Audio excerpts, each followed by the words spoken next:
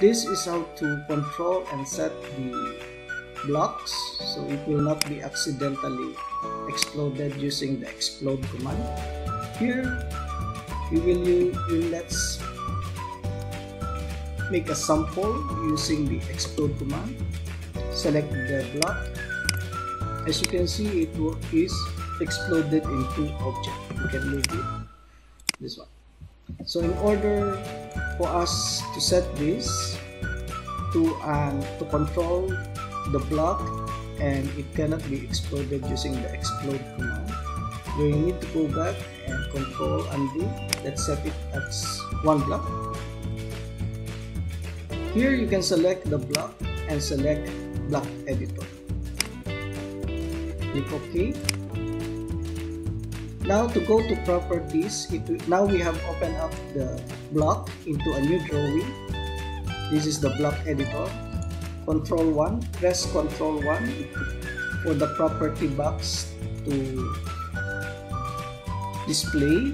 Here in the property box, for this block, we can set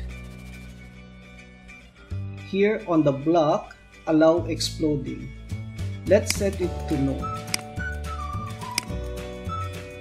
Once that's set, exit or close the block editor property box. Here we can save block and then close the block editor. Just right click, close block editor.